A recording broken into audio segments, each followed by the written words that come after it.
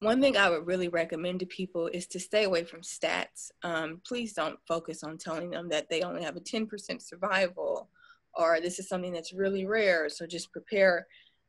I get the preparing for death. Obviously, I think everybody should, but it doesn't really do much to help them to focus on fighting it.